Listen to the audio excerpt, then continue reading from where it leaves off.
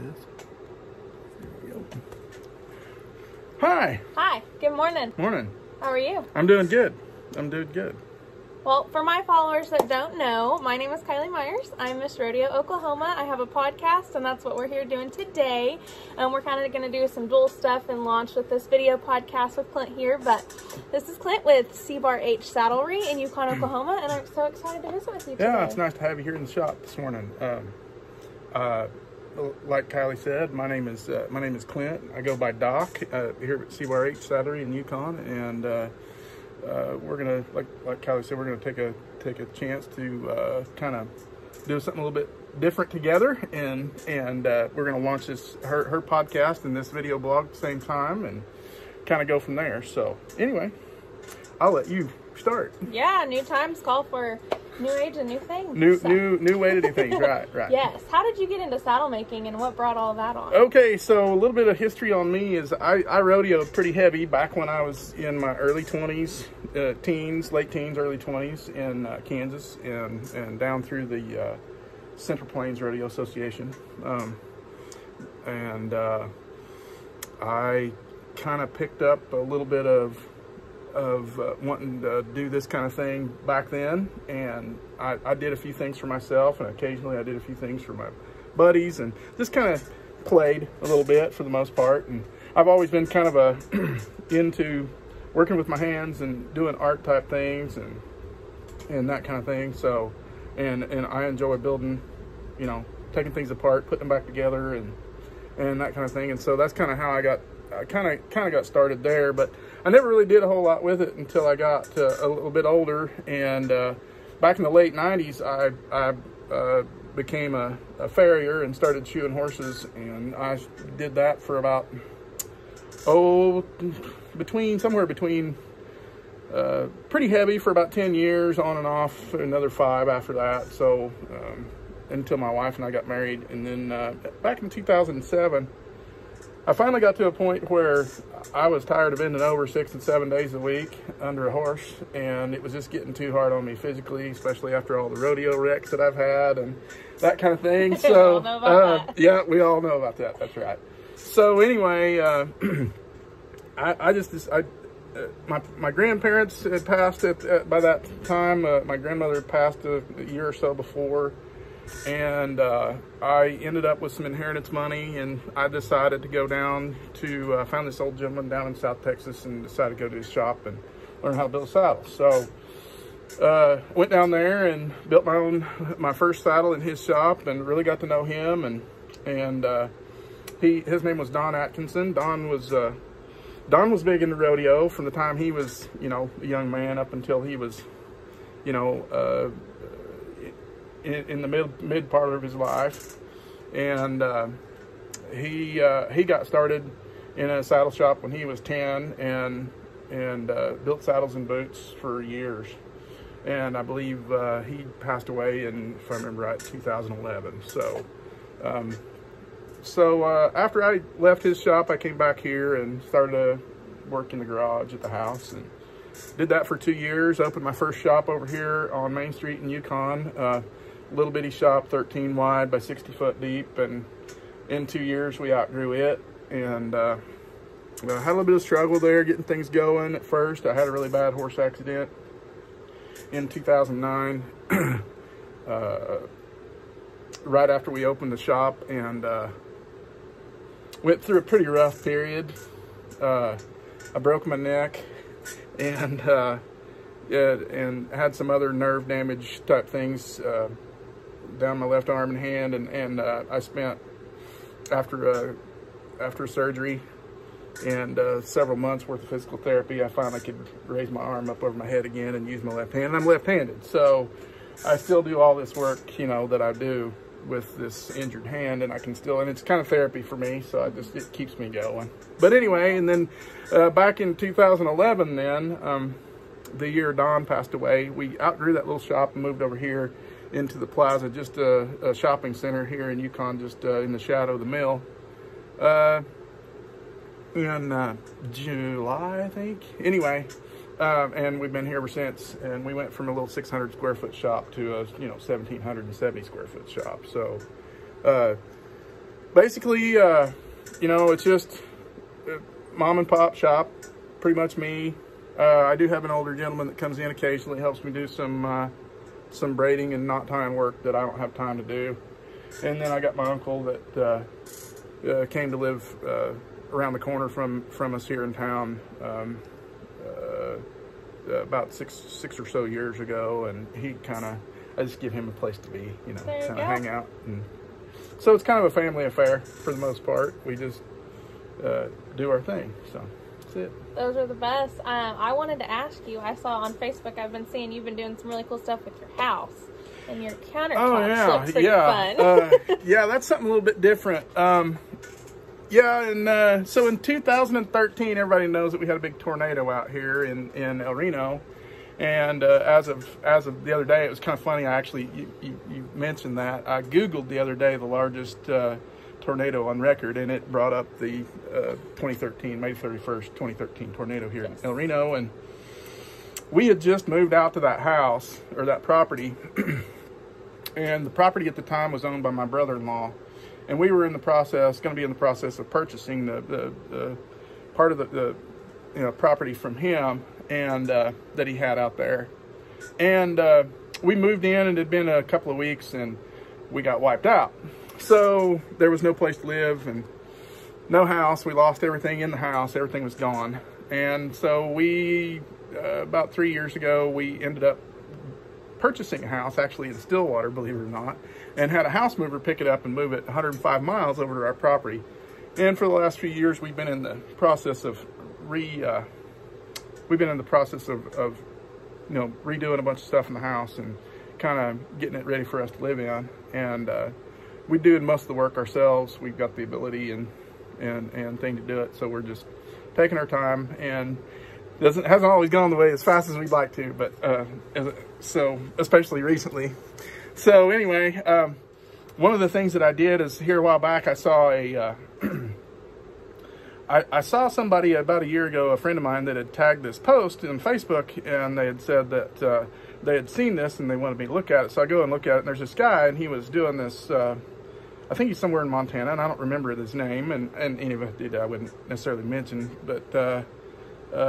but anyway, he had done these countertops, I guess, in his house, and covered them in leather, and then tooled them, and then poured acrylic epoxy over it. And I looked at it and I thought, you know, that's a really cool idea, but I see some issues, and I thought, you know, maybe there's a way to do that a little bit differently and get a better result. So I saw that, and I worked on it for a while, and I ended up doing some really cool tooled leather countertops for my house. And it's about 20 square feet worth of work, all floral.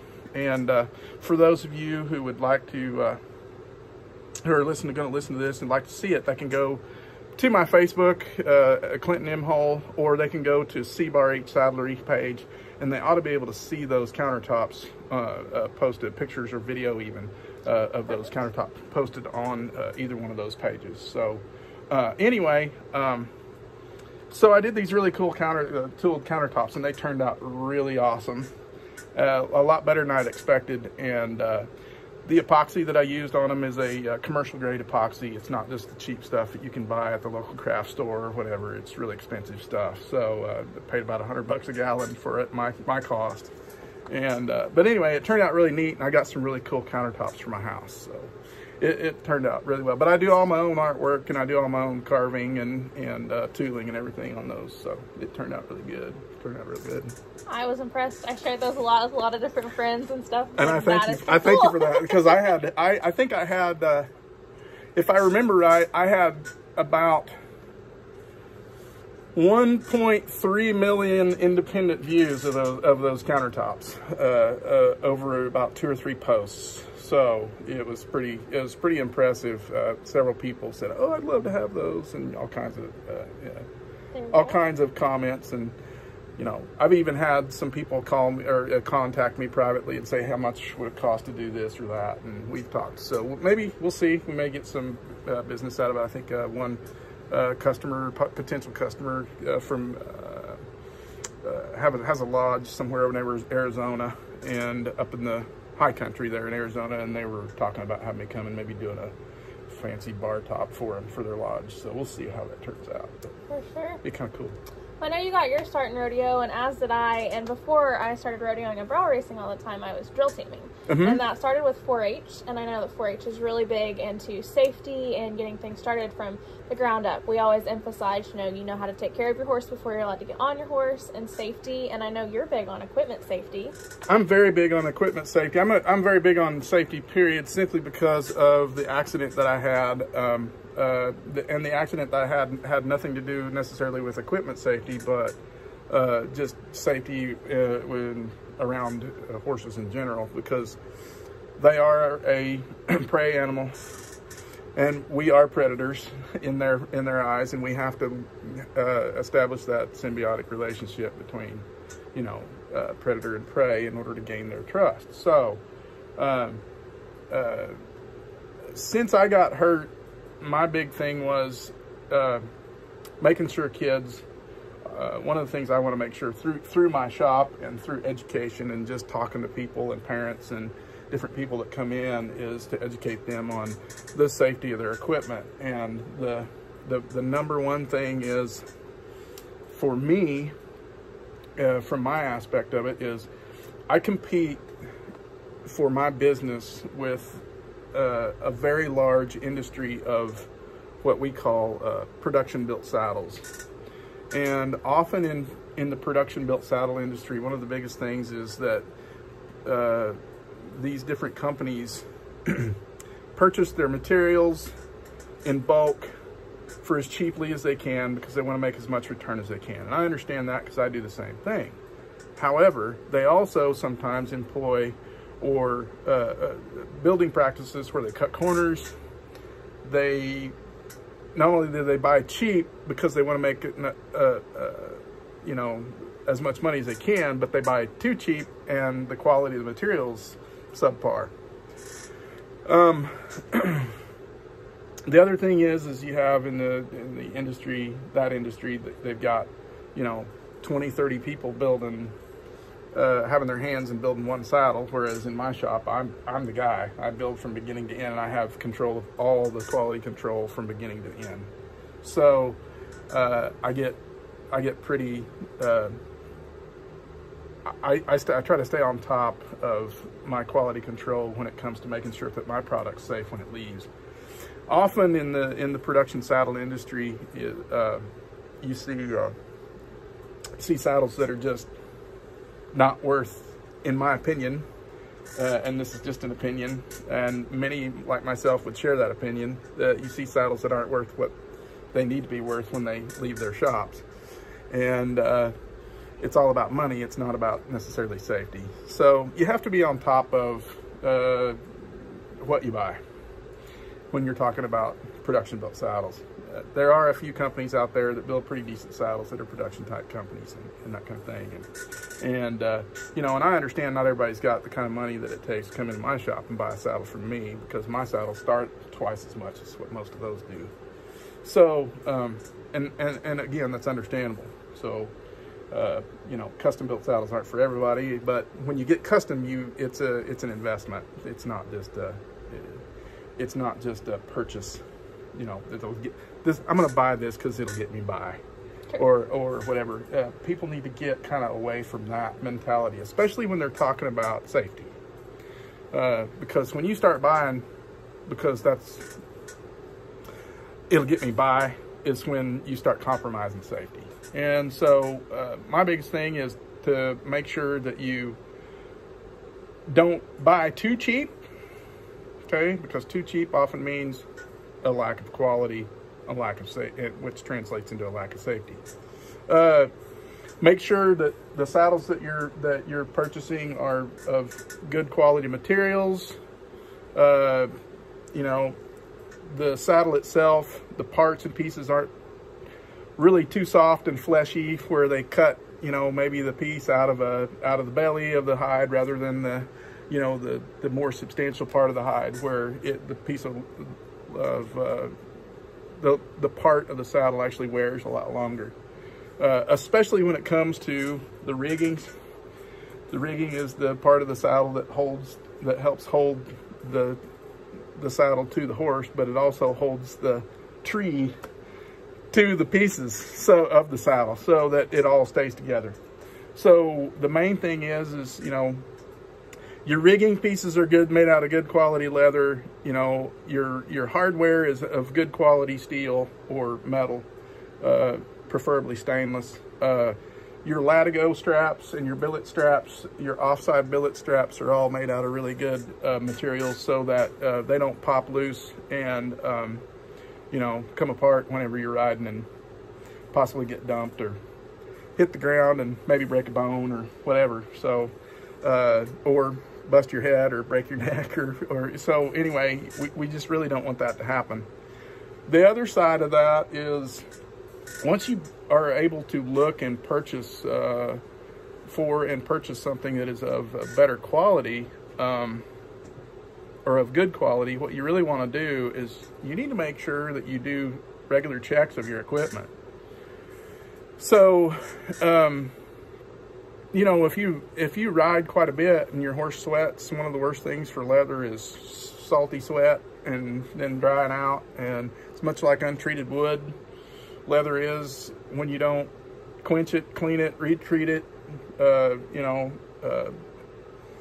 oil it up and condition the leather and keep it clean and whatever, it tends to start cracking and fails, and eventually you get latigos that pop and different things that come apart. So anyway,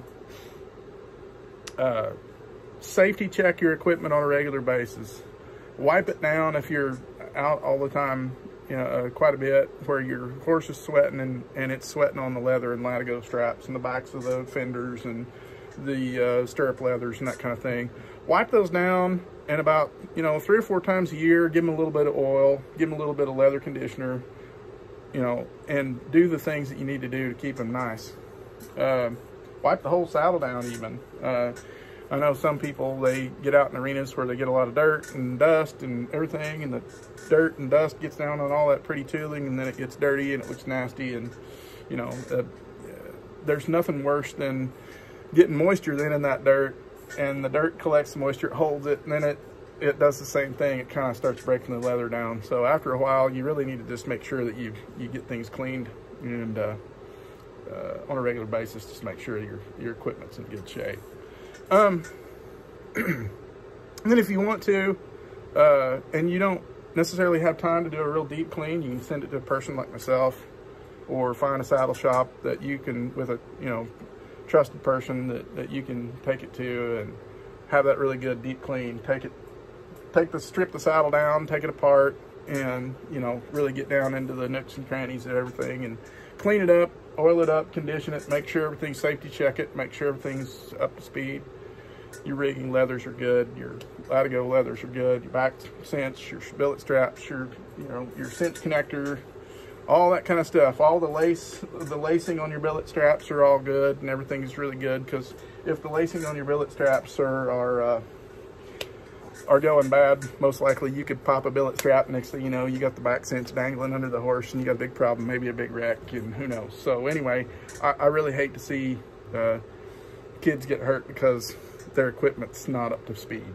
So one thing that I would caution people about some of these production saddles is there's a particular,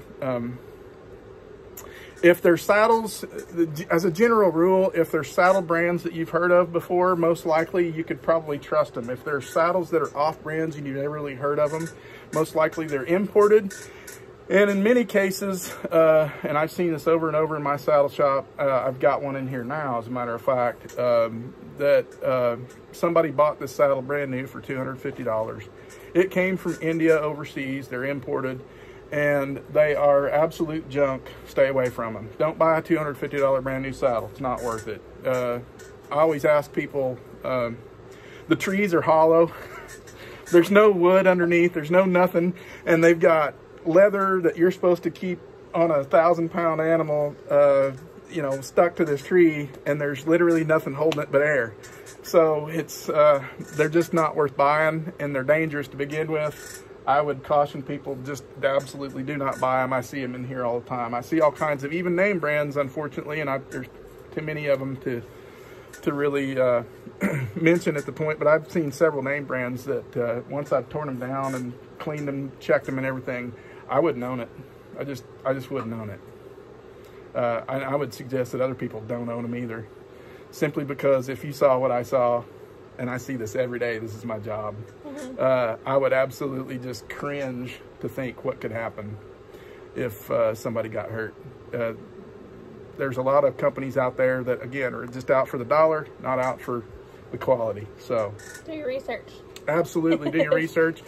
And if you don't know, find somebody like myself that does know and ask them, have them help you. Even if you're looking for a used saddle and they can't afford to buy one of yours, somebody surely, you know, out there like myself is going to be there to say, hey, you know, we got this saddle, you know, the best way to do it is, you know, will they let you take it for a little bit and check it out and make sure it's safe and everything's fine before you buy it, if it's used. And if you like it, you know, then you can purchase it, whatever. Maybe your saddle guy or your tack guy will sign off on it and say, yeah, it looks to be in pretty good shape, you know, that kind of thing. So do that before you really spend a lot of money. But there are some good used saddles out there that are reasonable for the price. So, you know, just understand, I get, you know, in a perfect world, I'd love everybody to come to me and get what they can get from me. But I just financially understand that that's just not feasible for everybody. Again, I wish it could, because it sure would make my job, my life. In some ways it would make it a lot better, and in some ways it wouldn't. But because then I'd be busy all the time, wouldn't have as much time to spend with my family. But maybe I could hire somebody to help me. So anyway, just do your research and make sure that everything's on the up and up, and that kind of thing. So.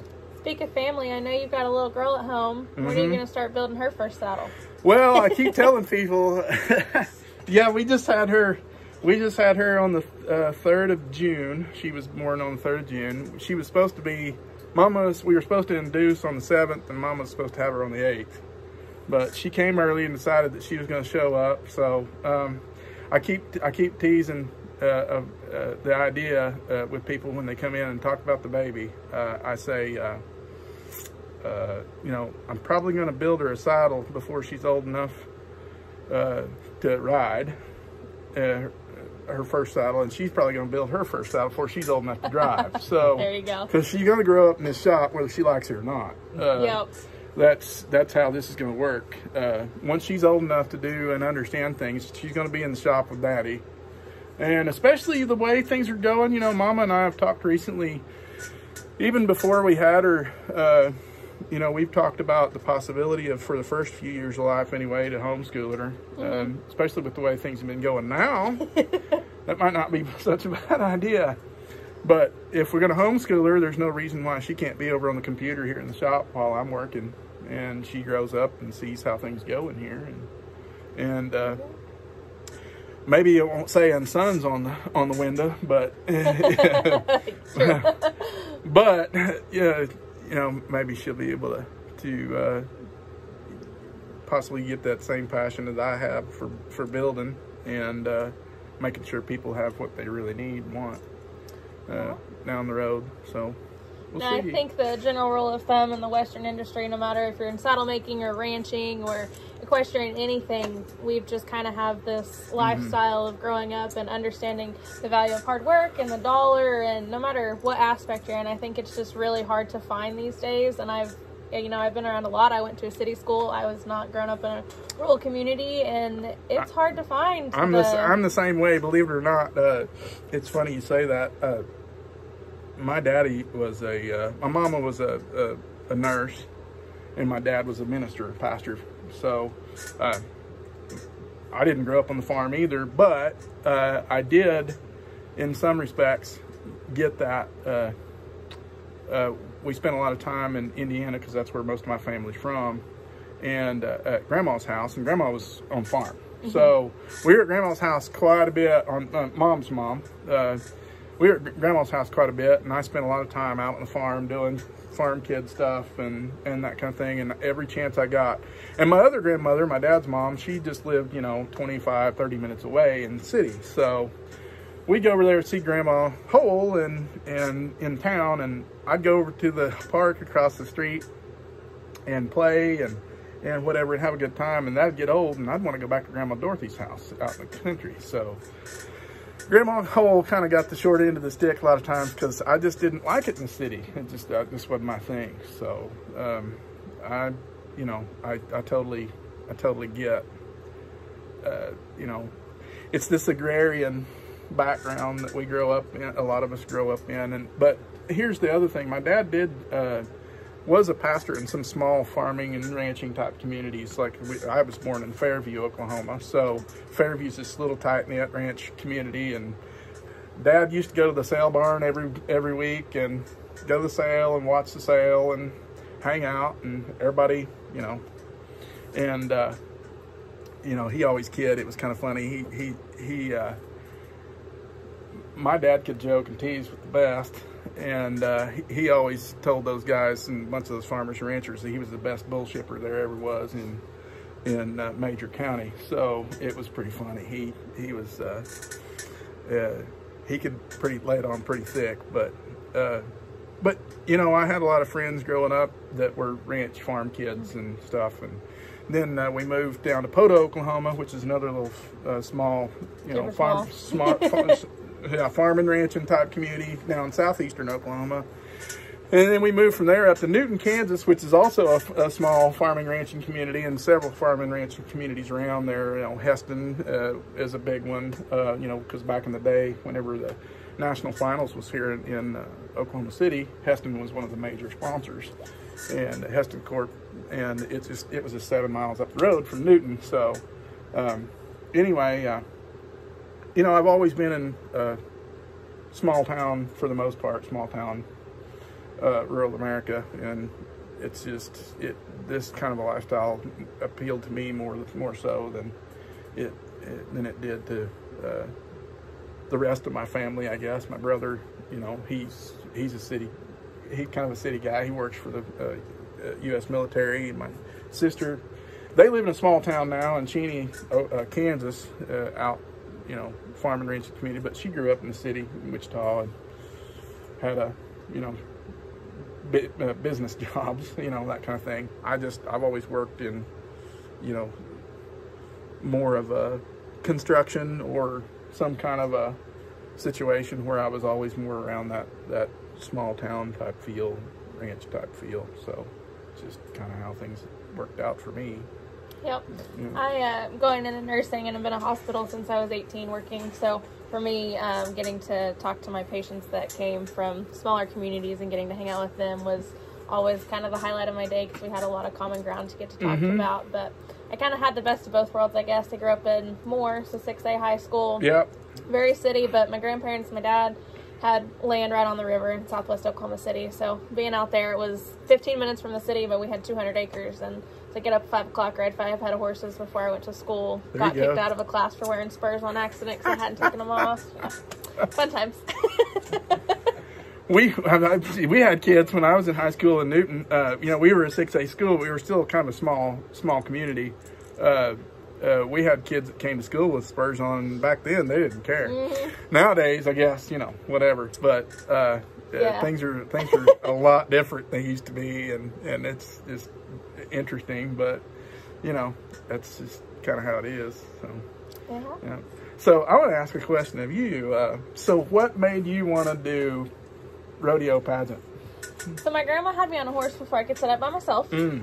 It's kind of like talking about your daughter, she'll do things before she's actually able, I guess. Right. That's how I was, and she did a lot of rodeoing through drill team.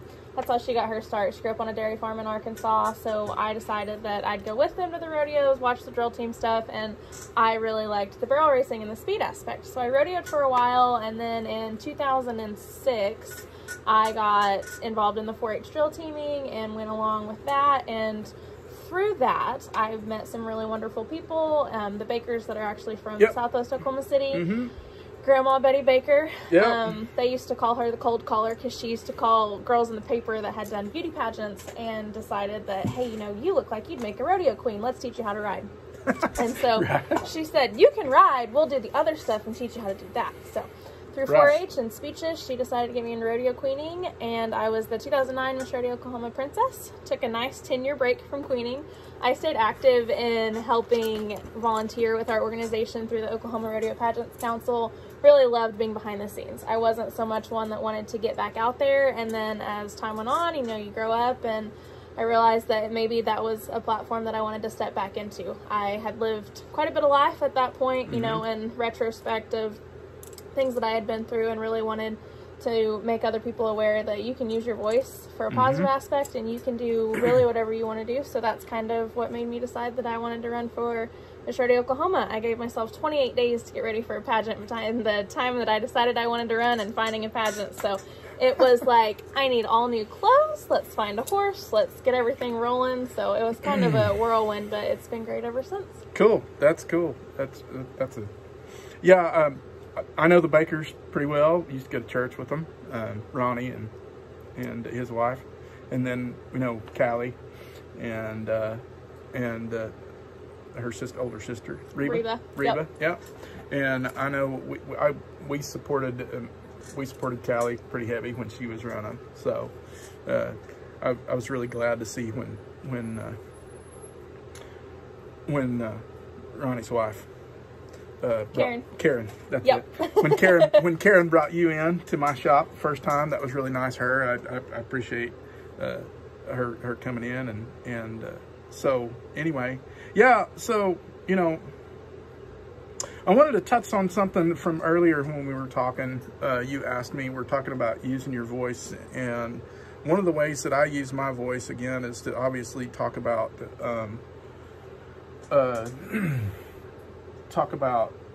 safety, but one of the other aspects to rodeoing that I think is really important that I've come to realize, and this is really this way in just about any sport or any job or aspiration in life that people want to achieve that next level of, is you have to have the right tools. Yes. And I'm strongly of the opinion that for those people who are in the rodeo world and competing at state levels, national levels, and you know, whatever, pretty much at any level, you gotta have the right equipment. You know, I started, and it works the same in saddle making and leather work. Yeah, I started out with just the cheap tools and that kind of thing, and it got me by. But once I started to build my business and grow and do things, I started buying and got to a point where I could afford to. I started buying the nicer equipment, the nicer hand tools, the nicer things. And it makes such a much bigger difference in the quality of the work that you produce. Not to say that there aren't some good cheap tools that can't produce good quality, because they can, but there are certain tools that just aren't able to do that, and you have to have really good tools in order to do it. So no matter how good your talent is, sometimes you are constricted by the quality of the tools that you use. So that also translates over into saddles. So I would encourage those people who are, and I'm going to go into salesman mode here a little bit. I would encourage people who are really wanting to achieve that next level of competition and rodeo, or whatever it is that you do, whether it be rodeo or cutting or sorting or reining or whatever it is, roping, barrel racing. Mounted shooting is one of the things that I do, and I've been involved with that since about 2001 or so. And done very well at it myself. I recognized that at some point in my journey from being from my perspective in competing, from being a beginner or a new mounted shooter to becoming a world champion, I had to change equipment somewhere. I had to find and seek out that equipment that would make things that much easier for me to achieve my goal.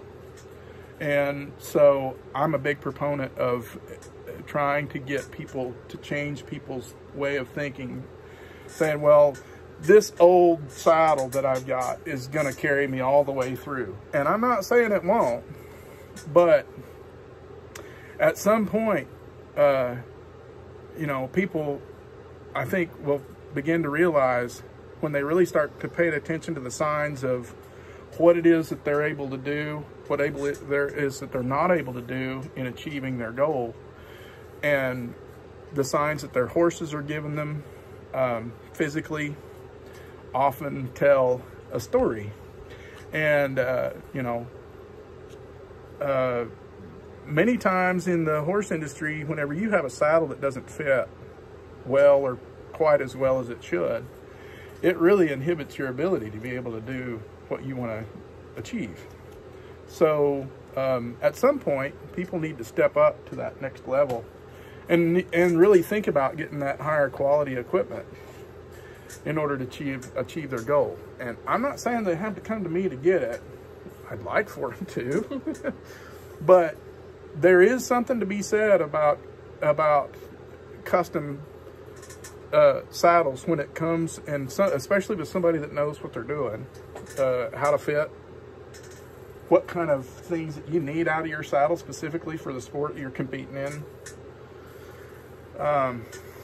That's another thing about production saddles. There's production saddles out there, and yeah, it's been done this way for, you know, a lot of these things have been built this way forever, but the people building them are just putting a saddle together. They don't understand that this saddle has to function a certain way in order for this person who's riding it in this type of an event to achieve their goal. And if they don't build that particular saddle or style of saddle from a mechanical standpoint with that in mind, that saddle just may be what inhibits you from getting where you need to go.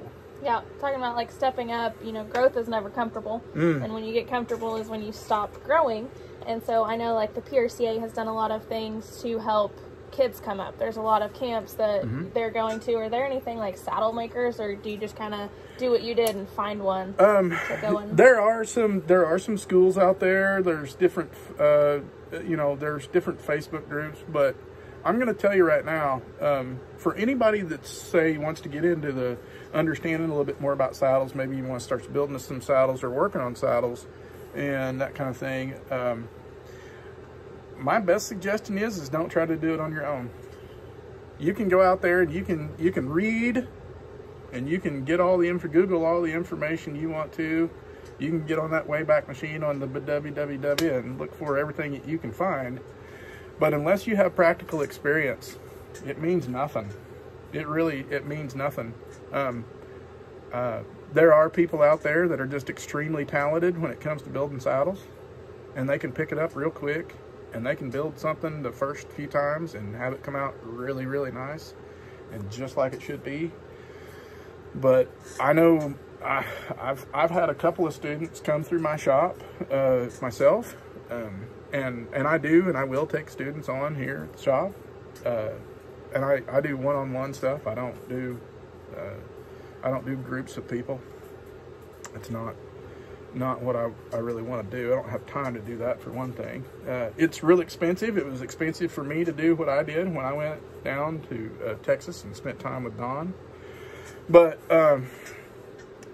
practical experience, unless you are right there and having somebody show you and explain to you firsthand how something needs to be, why, you know, you can sit there and, again, like, copy a pattern, cut it out, paste it together, glue it up, nail it, screw it, whatever, together, and it may look okay, it may work okay, and it may not be okay. So there's something to be said for that hands-on experience, and that's one of the things that I think we got away from in this world, especially, you know, in the rodeo world. And that's one of the things, that's one of the reasons why I got into what I was doing. I wanted to get away from that, you know, cookie cutter production saddle type thing where, you know, everything just looks like every other saddle, looks like every other saddle. And it's like when you drive through a suburbia, Oklahoma or United States, anywhere just about. You drive through suburbia and you see these little communities and you see these houses, and every roof line's the same, every floor plan's the same, every house looks the same. It looks like somebody just kind of rubber stamped it and went down through this whole huge neighborhood, and every other house just looks like every other house. Mm-hmm. And that's really kind of what production saddlery has become in this world, in this country, in the world for the most part. It's just this rubber stamped out thing, and that's just it's generic. It loses its character. It loses its, I mean, every saddle that I build has a piece of me in it, and I always send a piece of my soul with every saddle that goes out. And that saddle's alive. It has that little something that just kind of sets it off from everything else that you see. And so the best thing to do is, find somebody, seek somebody out, seek out a school that you can go where, they may take 5 to 10 people at a time. They're out there. And then there are individuals like myself that are out there. There's plenty of us. A lot of people say, well, saddle makers are a dying breed. No, we're not. Actually, I can name 5 right now on one hand from right around here. Mm-hmm. And there's plenty more that I don't know. I can name 30 probably almost from around different parts of the country. Mm-hmm. And there's more than that because, about a year ago, back in May, we went to the big Sheridan Leather Show that they have annually every year in Sheridan, Wyoming. And I guarantee you there was probably over 100 different saddle makers there while we were there. Now, not all of them entered something in the saddle competitions, but there were several people, there, and from across the country and Canada that were at that event, and a few from out of the country. So anyway, there's plenty of us out there, and it's not necessarily a dying art or a dying breed. You just got to get off the main road, beaten path to find them. We're out there, and so I would encourage people who would like to get into saddle making or leather work in general to start seeking those people out. There's plenty of them out there on Facebook. I can name 5 or 6 of them that I look up to right now. Chuck Storms from Canada, Kerry Schwartz from Salmon, Idaho. Troy West from down here in Texas, just across the state line. Let's see, John Willemsma from West Cliff, Colorado. Let's see, who else? Pedro Pedrini, I think he used to be in Oregon. I'm not sure where Pedro's now. All these guys are from the Traditional Cowboy Arts Association over in the city. But I was about to hit on. Yeah, these guys are all a part of a group that have been around for, I think, about 23 to 25 years, I think, over there at the National Western Heritage Museum. And I've had a chance to meet all these guys and spent some time with them in different settings.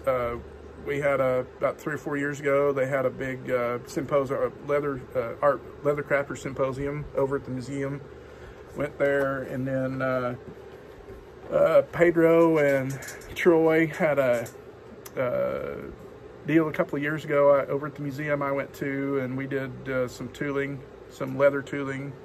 And these guys have regular things, and there's not just saddle makers, but they've got silversmiths, they've got bit and spur makers, silversmiths, saddle makers, and rawhide braiders all in that group. And they do a lot of really cool things over there, and I've tried to be a part of that as much as I can.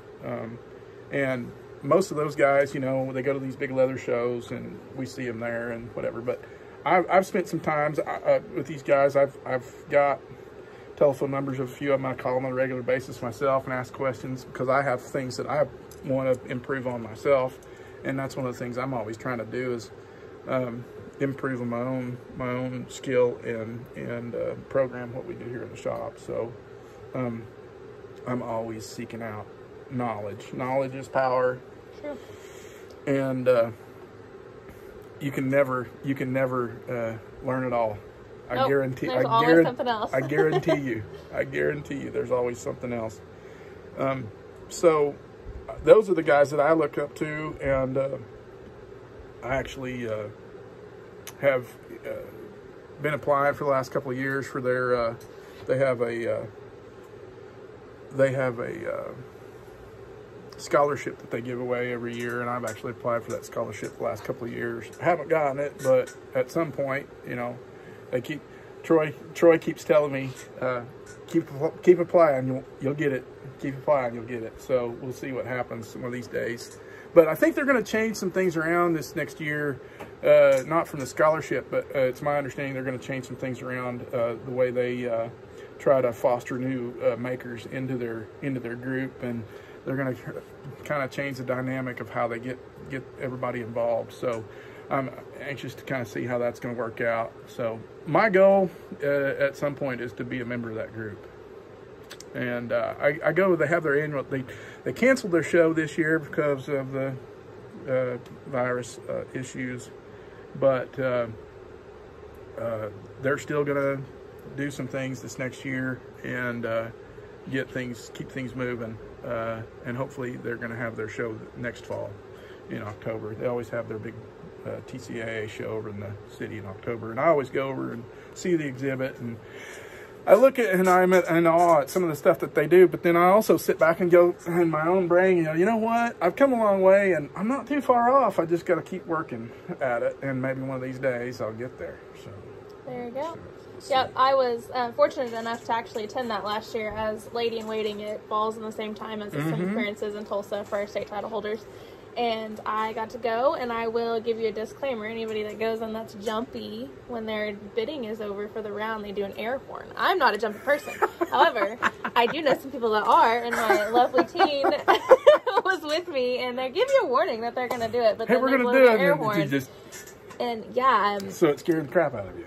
Not me. My teen, though. I'm not jumpy. Okay. And the whole time, she's like, how did you not jump? Like, you know, one day that's probably going to hurt me because I'm not a jumpy person, but man, disclaimer, that is a really cool show, though. Yeah, it is a cool show. It was really exciting. I met a lot of really wonderful people and learned a lot about things that I never even put into perspective. It's really interesting. I have a little bit of a tie to the, not just that group, but to the museum itself, because if you go to the rodeo section over there in the museum, you'll see, you know, lots of saddles in different cases and lots of different items and whatever on display. And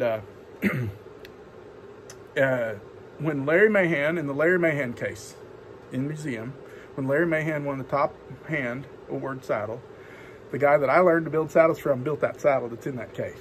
So I have a little bit of a connection to the museum itself and some of the things that are going on over there in the rodeo section of the museum, and it was really interesting. I'll tell you a funny story. Most people don't realize this. Don he started at Veach Saddlery. Veach made saddlery in Trenton, Missouri when he was 10, and he grew up and he started his own shop when he was 17 in Pawhuska, Oklahoma. Okay, he built boots and saddles. Okay, and at some point he moved from Pawhuska back to Trenton, Missouri, and started his own shop, Don Atkinson Saddlery in Trenton. And he was commissioned, and I was trying to remember what year it was. I can't remember what year it was that Mahan won, but anyway, he was commissioned to build the top hand saddle that year when he had his shop in Missouri. So he began building that saddle in Missouri, and you know how a lot of times whenever for instance, and most people, like on your podcast, they won't be able to see, but on the video here, they'll do a pattern, and then down over here in the corner, they'll put their maker stamp, and they'll tie it in with the tooling some way so it kind of makes sense. Kind of like I did here on this. You know, they'll put their maker stamp, and they'll tie it in with the design. Well, he did this saddle, and he tied his maker stamp, and it says Trenton, Missouri on it, and it says Don Atkins Saddlery, Trenton, Missouri. And then at some point, he moved from Trenton, Missouri down to Ingram, Texas before the saddle was finished. And he got a new maker stamp.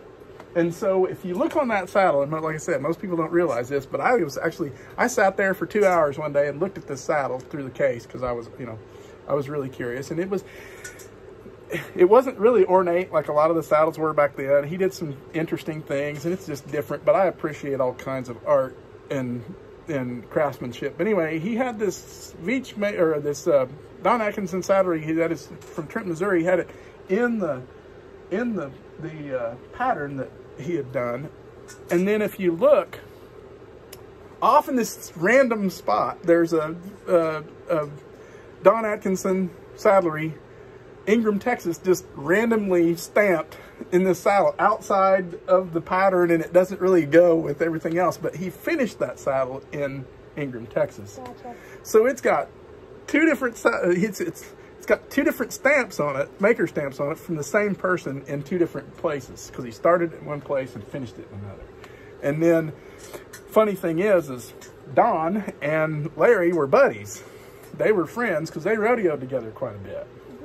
So Don got commissioned to build this saddle, not knowing that Larry is one of his best rodeo buddies, was going to win it. So it was really interesting. Kind of a little history lesson there, but something that most people wouldn't pick up on. Anyway, so that's my tie kind of to the museum. As I still have a lot of patterns of Don's from when I was in his shop. I built my saddle, and I kept all the pattern set from the very first saddle I ever built. But he told me, he said, before you leave and go home, he said, I want you to go back there and I want you to take any and every pattern that you want, and I want you to trace it and take it home. So, and that's unusual for somebody just to get to go in somebody else's saddle shop and do. Don just didn't give away his stuff. So, but I've got a full set of patterns out of his shop for about everything he built. So, that's awesome. Cool stuff. Really cool stuff. Yep. So we were talking, that's the National Western Cowboy Heritage Museum here in Oklahoma City. And they are open even with everything going on. They did open back up. Yep. You can go through there, and they have a really cool kids section on their website. You can go through and figure out their dates and times, and they do a lot of shows, and they're huge on education. They are huge education on for Western way of lifestyle, rodeo, saddle making, the Texas Cowboy Arts Association, their traditional, right. Yeah, anything that you kind of want to learn about, they are really good for that. They're really good about that.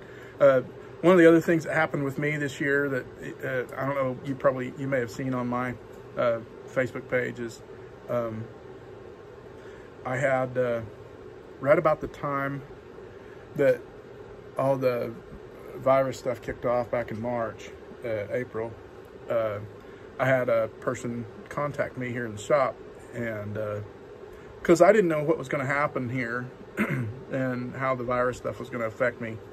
And I was a little bit worried about it because this is what I do, and I'm the only one that does it. And so anyway, and saddle makers aren't rich, so I have to keep moving. I have to keep working in order to keep going.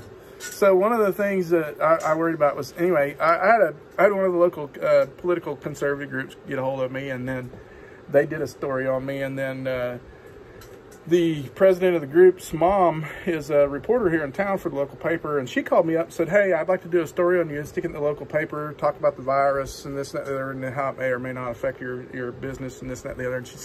And she said, I write for several other publications, and I'd like to go ahead and write a long story, a little bit more in-depth story on you personally, and see if one of them bites. And I'm like, okay. So she did, and they put the one in the paper, and it was a really nice story. I really appreciated it, and probably one of the best paper stories that ever been done on me in the shop. But I got a call about a month and 2 months ago, I think.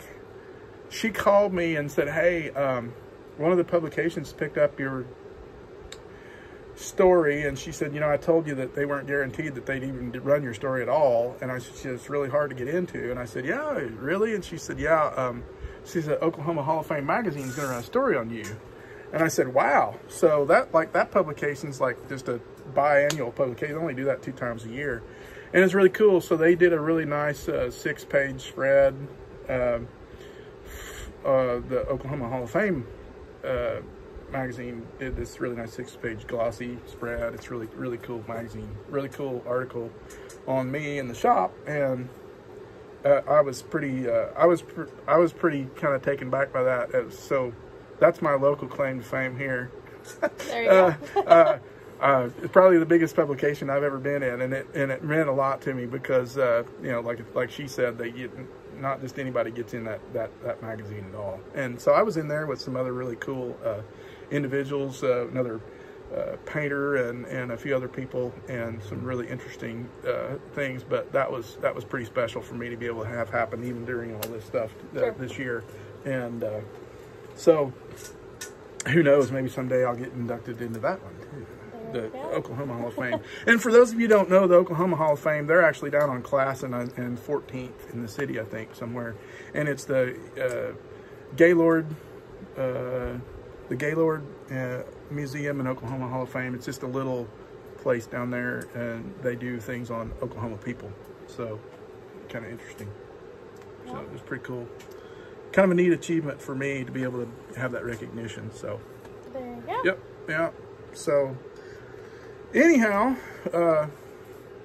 you know, I'd encourage people here locally who might hear this, want to come and see me, or anybody that wants to come see me. We're usually here from 9 to 5 Monday through Friday, and 8 to 2 on Saturdays, and so a lot of times I'm here after hours. So because I have to be, and encourage people to come by and see what we do here, even if you just want to stop in and say hello, or if you're looking for some information, if you're looking for a saddle, absolutely come and see me. I'd love to help you.